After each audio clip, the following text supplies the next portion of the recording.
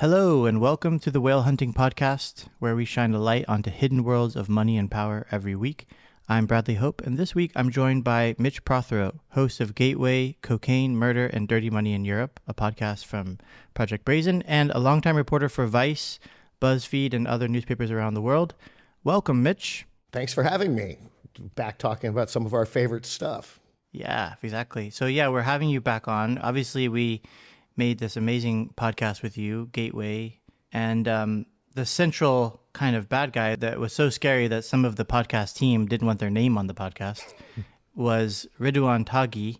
He just got sentenced to life in prison, but maybe you can just take it from there. Who's Ridouan Taghi? Just kind of bring us up to speed. Ridouan Taghi, I think he's 46 years old right now. He might have turned 47 in the last few months.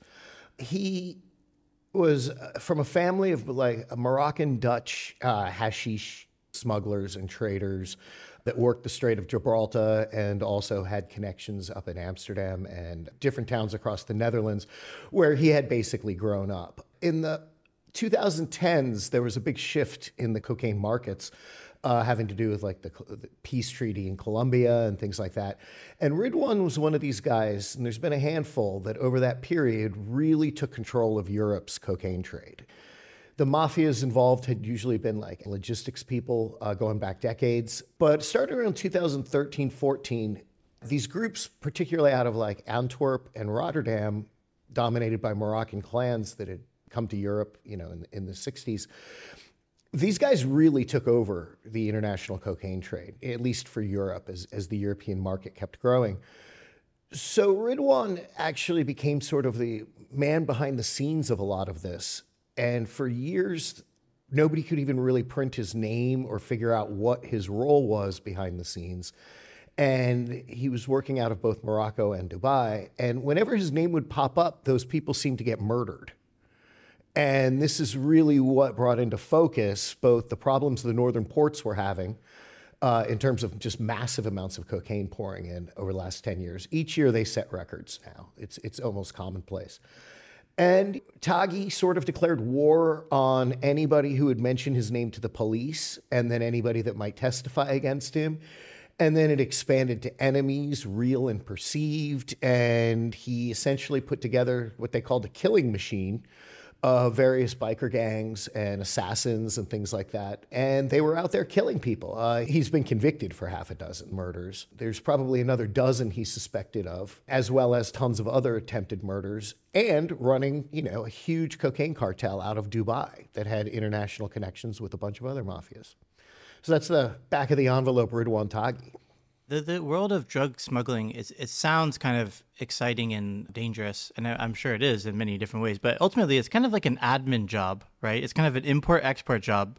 But how do you become a kingpin in Antwerp? Like, what did he have to do to get to where he got? Well, Taghi follows a common move up the food chain. And this is something that we found while doing Gateway, was that a lot of these guys like Taghi, and there's some others that have been indicted by Belgium, and these guys are basically living openly in Dubai or the United Arab Emirates. One might be living in Turkey, and they're moving metric tons, every month through the ports of Antwerp and Rotterdam. One of the ways these guys got there was through a strange confluence of events. The low-level gangsters from the immigrant communities and stuff, or what had been low-level gangsters from Europe's immigrant communities, these guys had been people that would pull cocaine off of containers on behalf of bigger mafias. They would transport from, let's say, Antwerp to Frankfurt or, throughout Northern Europe as distribution or wholesale distribution, doing security and things like that. And these guys used to get paid per kilo of cocaine. Usually it's about $3,000 per kilo for helping get it through the port and into the market. About 10 years ago, some of these groups started getting paid in cocaine because it was easier and cheaper for the cartels to do it that way. But at the same time, the market in Colombia was becoming sort of much less centralized and wide open because of the peace deal in 2016. And as a result, guys like Ridouan Taghi, a bunch of different Albanians and Serbs, these guys were able to set up their own supply lines from South America. And that's when they became huge overnight. And so when you look at somebody like Taghi, He saves up, we used to joke, 25,000 euros. You save up to get a kilo of cocaine. You take that kilo of cocaine, you flip it into 2 kilos of cocaine, and within 5 years or so, you can be a millionaire living in Dubai. It's that quick, and it's that much explosion. There's no like tech stock that gives a better return than cocaine. It's really almost the purest form of capitalism I've ever seen. So he does that. He keeps doubling down, and he keeps doubling his money. But I guess the problem with the drug world is it's underground. So the only way you can stay on top is through violence, right? So I guess Ridouan is sort of what he became known for as being the most violent of them all. Yeah. And, you're absolutely right in that, because it is the purest form of capitalism, but it's only regulated by the market and then your own enforcement. There's extremely limited ways to peacefully resolve conflicts between suppliers. And we've seen wars start because the police will seize, customs will seize kilos or hundreds of kilos from a shipping container, not announce it, and then listen to everybody try to blame each other so they can try to figure out where it came from. And this has backfired before and started gang wars where people have died. Turns out the police had it all the time. So what people told me was there's a way to stay really small and sort of make a living, primarily doing retail and wholesale deliveries, to consumers. And you don't need to keep much stock, and you work with people that you sort of know well, and you're not a particular threat. So you're okay. But when you start doing what Taghi did and really exponentially building up your empire, you've got to protect it. Now you've got millions in cash, that you've got to move from one place to another. You've got cocaine worth millions or tens of millions that you've got to store until it can be moved. So you've got to hire people to protect that stuff. The chances of getting ripped off get exponentially higher the more people that you bring in and the more money that's going around. And that's when you get somebody like Ridouan who starts getting a little paranoid and delusional that everybody's out to get him and that he's got to stay on top. And more so than we've seen from most gangsters, he really went nuts. He was killing people that had sold him mobile phones just in case those phones had turned out to be bugged, old friends of his he was hunting down because he'd heard rumors they were speaking to the police. And he had this obsession with killing the old organization that he'd sort of replaced in a gang war, where he was pursuing low-level members of this group that he'd already pretty much beat out all across Europe, all across Morocco, just constantly trying to kill them. And so this really made him so much higher profile and so much more dangerous, because at some point he then starts going after lawyers and threatening judges and taking sort of an assault onto the actual state of the Netherlands. But what you said about it being kind of a really boring industry when people aren't trying to kill you, it's true. It's just shipping logistics. It's you get it onto a container, you get that container to Europe, you get it off that container, you get it onto trucks, and you get it out to your customers. It's Amazon, basically. And one of the things that makes it such a powerful industry is, and this is something that I didn't realize when I first started studying it, is the price of cocaine is static. Everybody knows its value, and it can be unloaded almost anywhere. It can hold for at least 5 years if you treat it right, probably even longer. And so it's in some ways a perfect commodity. One of the comparisons a cop made when we were talking about this was, I guess back in the day on the fringes of the Roman Empire, they would pay the legionnaires in salt. Everybody recognized what salt was. Everybody needs salt. So you didn't have to mess with different gold or different interpretations of, when these guys were so far away from the center of Rome. They weren't getting paid in money. They were getting paid in a commodity that had recognizable value that could be stored and sold at any time for a consistently known set of money. That's a kilo of cocaine in the modern world now. So in some ways, I think of it that way. So as these guys are building their empires, there's like millions and then maybe tens of millions and maybe hundreds of millions of dollars sloshing into this underground organizations, right? And I guess one of the things I was always fascinated by is how that money started to transform these cities, these kind of classic European tourist spots like Antwerp. And I think at one point, one of the kind of phrases was Antwerp is the new Miami. Could you kind of give some color on that? Yeah, of course. From what I can tell, actually, the biggest problem for your average cocaine lord is moving the cash, getting paid and getting the cash back and getting the cash into the economy. transporting cocaine. If you lose the cocaine on a container, you can just send more cocaine. It's sort of built into the whole process. Whereas bringing the cash back is very different. So what we found is one of the reasons why Antwerp took off so spectacularly, and it is probably the single biggest port of entry for drugs, maybe in the world. It's definitely the single biggest port of entry for cocaine in Europe. One of the reasons is just because the city and the culture of, Flanders is almost dedicated to this type of operation. They have a huge port, a huge fruit port. So fruit ports are particularly important to the cocaine traffickers because fruit can't sit around waiting to get scanned. Ecuador's banana trade right now is one of the most, commonly used ways in. So you're a guy, let's say you're hiding in Dubai, you're moving from your partners in Peru and Ecuador to Antwerp, where your gang gets it off of the containers, and then you move it out to the clients and to the rest of Europe using the amazing EU inside Schengen logistics and infrastructure.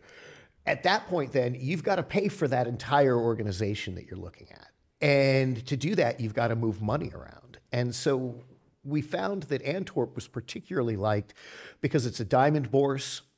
It's got like Europe's largest diamond bourse, maybe the second biggest in the world. It's got a huge gold market. It's always been a port city, so it's got a long tradition of smuggling and sort of the infrastructure of lawyers and real estate people and bankers that you need to really run an international conglomerate. And then when you double down with what Dubai and the United Emirates can offer in this regard, this becomes what it is it's a huge way of moving money. And that's where these places tend to pop up. And what seems to be the most valued aspect of being a cocaine trafficker is being able to work with your clients where everybody can get paid relatively quickly and safely and have people guarantee the deals. And so there's this whole infrastructure that's built up around that. And one of the ways, as you said, is development. We've seen that particularly in places like Albania and Morocco, Dubai to a certain extent. And even, the Netherlands and Belgium is people need to launder that cash. It's got to go into the legal economy and then come back out so it can be spent. And so there's an infrastructure that's all around that. I would hear about guys in Amsterdam or they'd get busted, and these are just normal business people or normal workers who had a garage in their backyard of their semi-detached house in Amsterdam, and they're renting that out for 3,000 euros a month to somebody to occasionally store stuff in it. Little things like that. That's where it's all over the place. And these aren't like kingpins. This guy's making 3,000 euros a month, but it's a substantial amount of money for them. And what you see is that's how the corruption can happen. You can find a cop for 50,000. You can blackmail or bribe port workers. You can work illegally with gold and diamond bourse people to move money quietly back and forth between Dubai. And so the whole thing tends to rot the system a little bit. It's just this body that's sort of rotting the legitimate economy. And the legitimate economy really likes the money, even if it doesn't like where the money comes from. So I think there's always a tension in enforcement when it comes to cash. But I guess in this case, the law enforcement had to kind of take a much bigger stance because it was becoming so bloody. And some of these murders were so high profile. Could you just talk about some of these most prominent killings? Yeah, it had been, there'd been a raging what they called the Moroccan Mafia gang war. And that had been raging for about 10 years. And it's one of the most difficult to parse out, complicated series of betrayals and fights and stuff. And a lot of people got killed in that. Taghi came out at the top of that. So there was already this knowledge that there was sort of violence going on across Spain, across Belgium, across Amsterdam. People were getting killed. But it had stayed in the, as they call it, the cocaine milieu. It had stayed inside the businesses. Normal people weren't really getting killed. So law enforcement was interested, but they were having sort of a hard time nailing down exactly what was happening.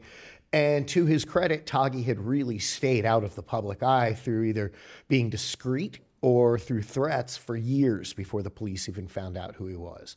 The first reference we could find to him, he'd been at it for a few years, and the first reference we could find was mentioning him in a notebook by a reporter friend of mine who'd heard from a source in late 2015. There was some guy named Ridouan Taghi.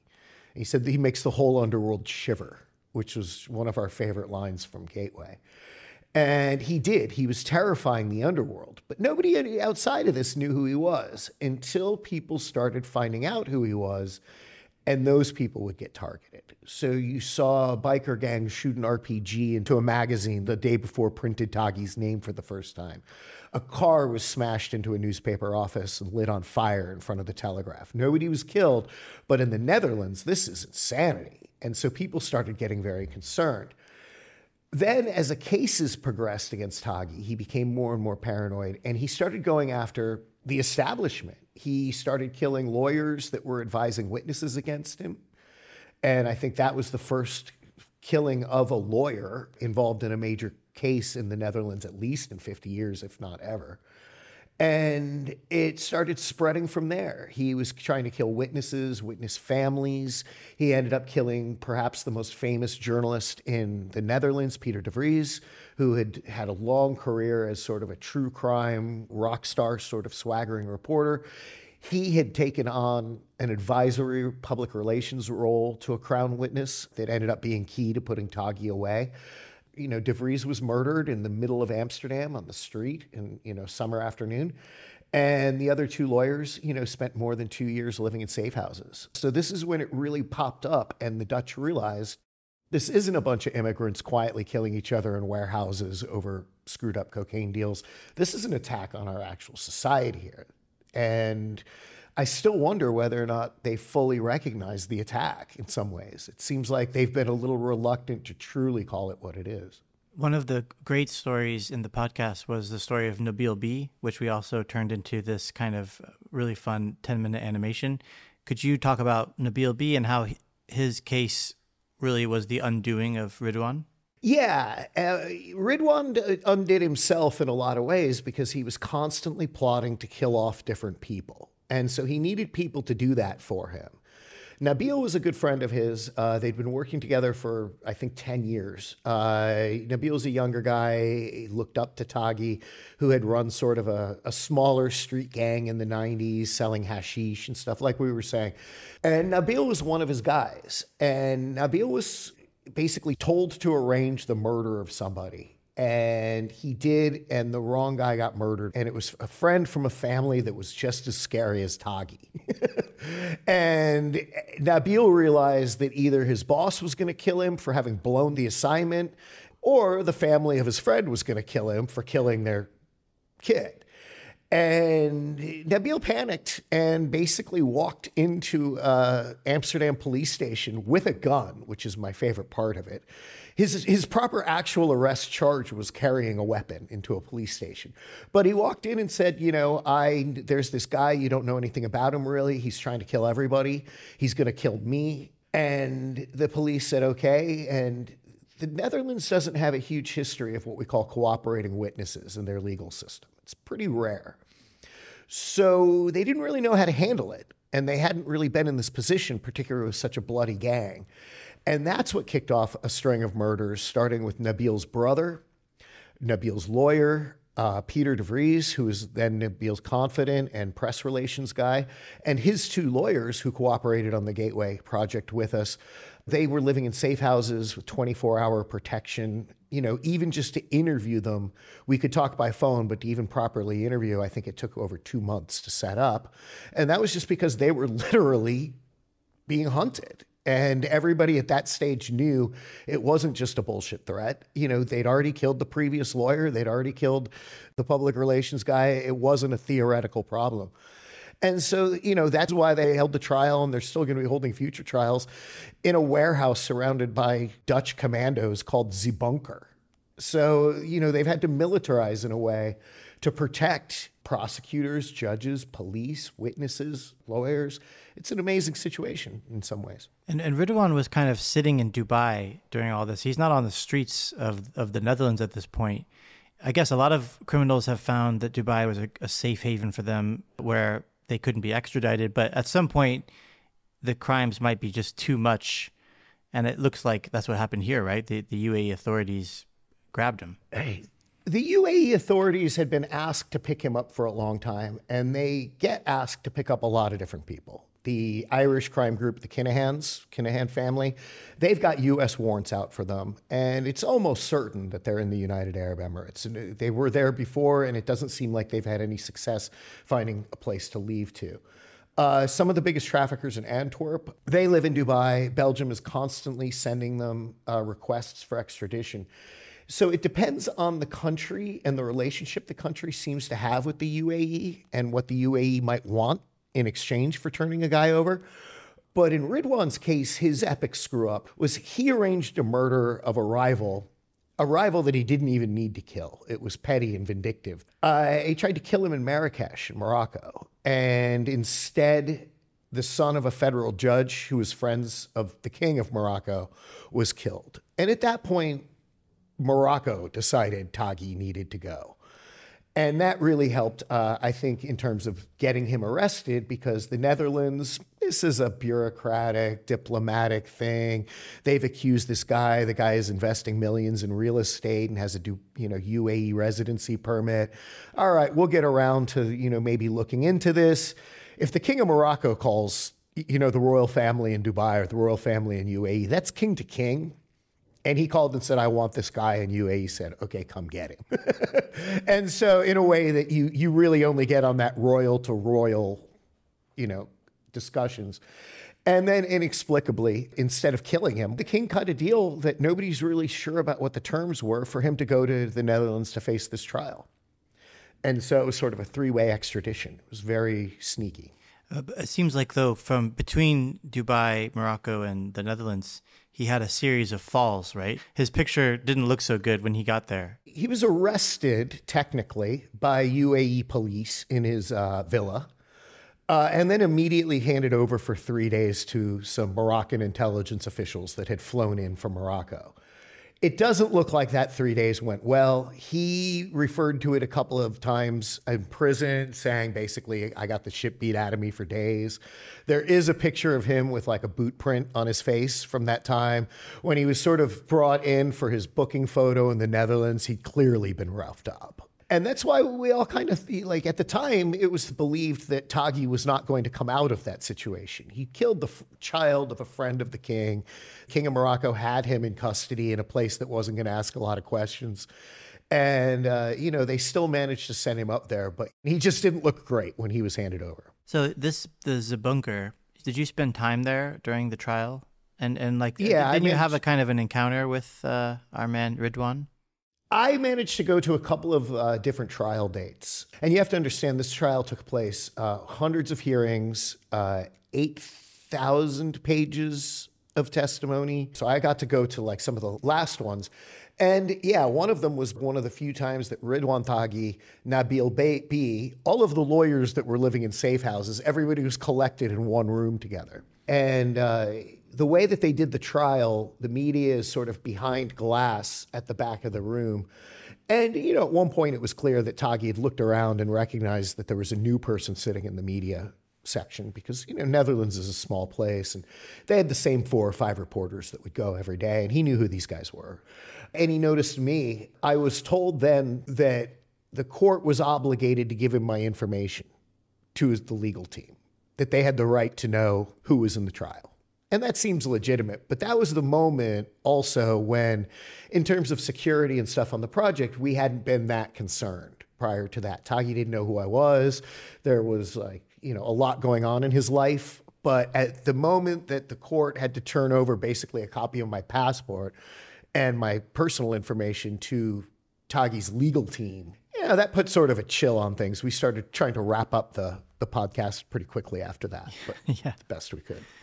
One of the characters in that bunker setting was this lawyer for Ridouan, Inez Weski, who looks like she came straight out of the Addams Family.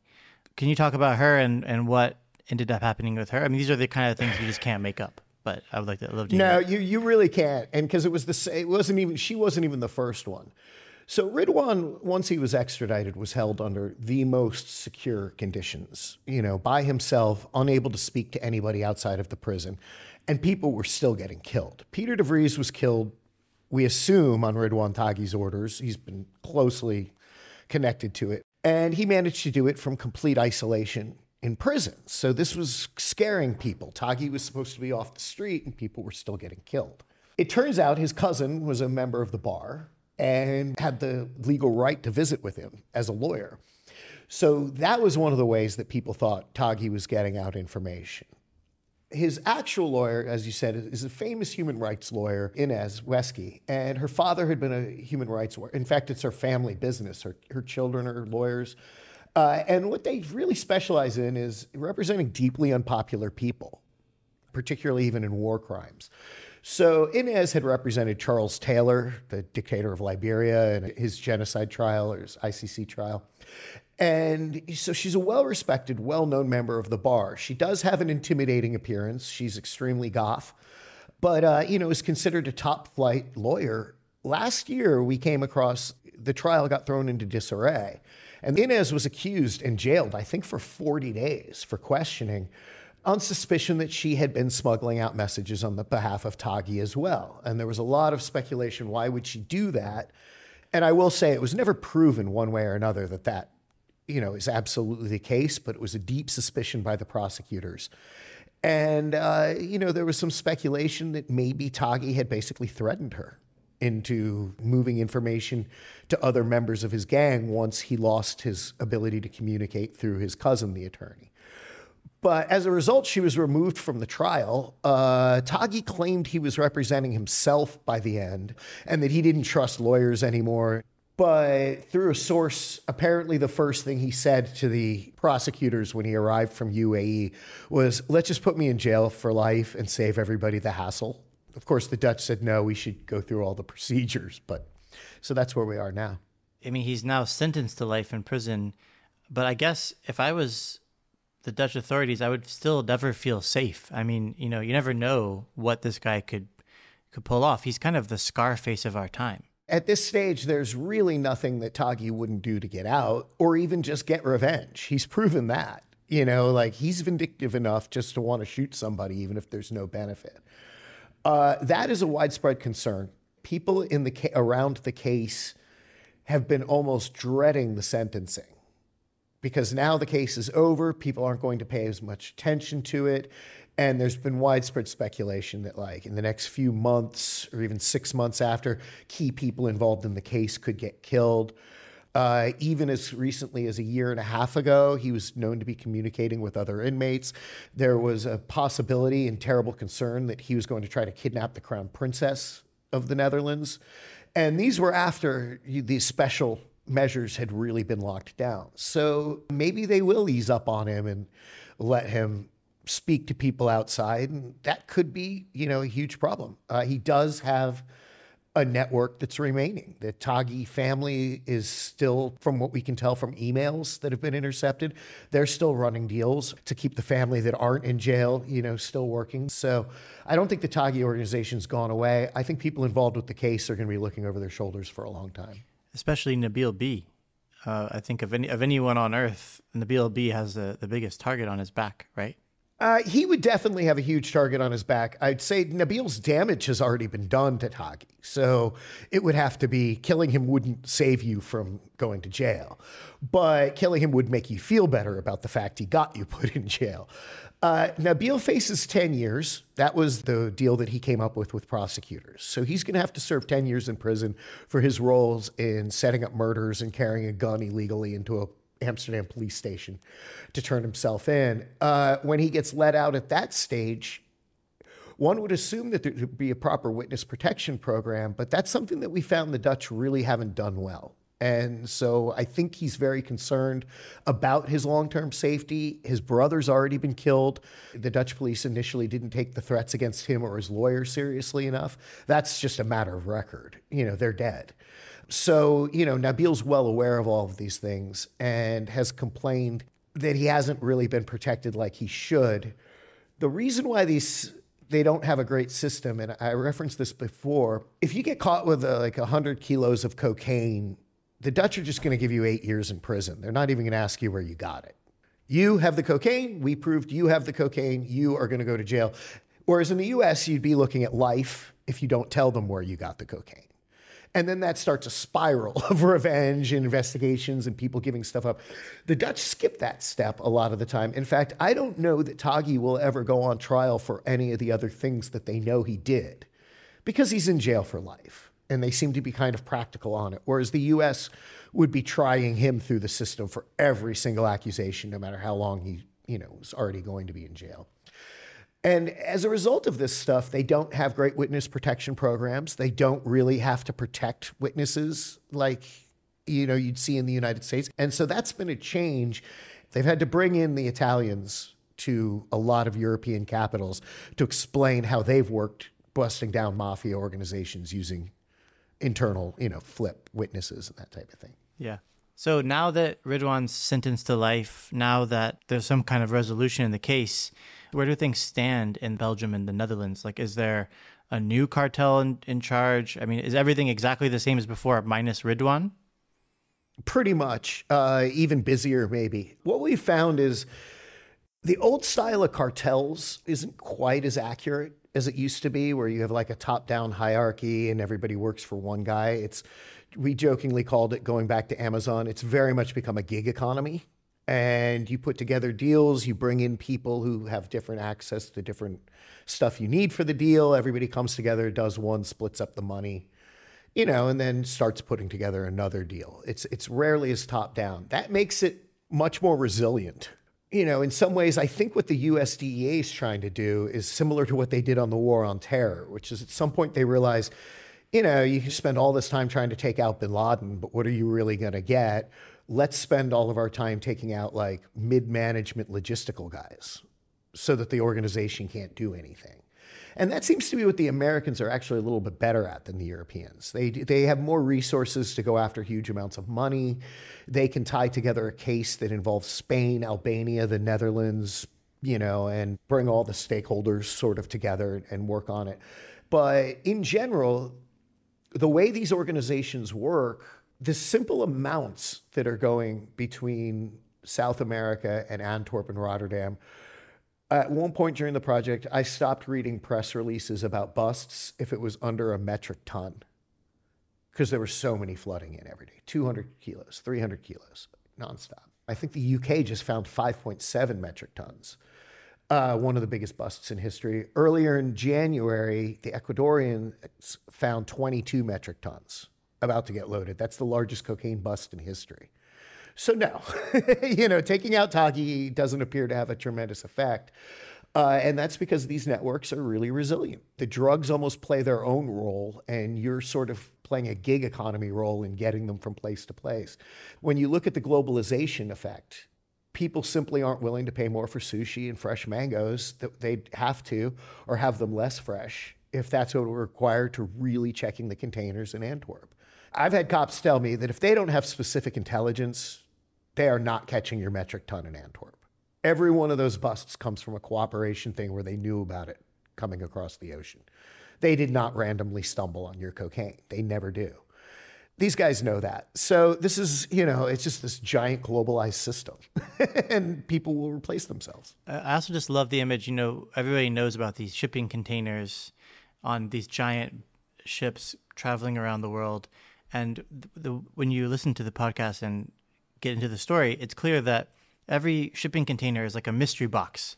One of them is bananas, one of them's IKEA furniture, car parts, 4 metric tons of cocaine, then another few different things, then torture chamber, then another one might be full of people. Like, it's just a very strange image, to have in your head. Yeah, and we've basically, in the last 20 years, the entire world economy has become these containers. If you can buy whatever you want, whenever you want, at a cheap price, you're going to have more cocaine. It's just, that's the system. Yeah, that's an amazing. Thank you for telling us how the world really works. So that now we know, and we're not better off for it. Actually, now we're a lot more worried about how things work. Yeah, well, it's the whale hunting thing. I mean, this is part of the same ecosystem of like being able to move money and goods and everything around completely freely. It's really good for crime. Excellent. Well, thank you so much, Mitch. Good to have you here. That's it for this week. If you want to hear the story of Ridouan Taghi from the very beginning, search for Gateway, Cocaine, Murder, and Dirty Money in Europe, wherever you listen to podcasts, or go to brazen.fm. The best way to stay up to date with whale hunting is to hit follow wherever you listen to podcasts, and you can also subscribe to the whale hunting newsletter for updates on the shadowy lives of the powerful and ultra-wealthy at whalehunting.projectbrazen.com. Thanks for listening. We'll be back next week for more. Whale Hunting is a production of Project Brazen. It's hosted by me, Tom Wright, and Bradley Hope. It's produced by Megan Dean and Claire Urban. At Project Brazen, Mariangel Gonzalez is our project manager. Ryan Ho is the creative director, with additional design from Andrea Claridge.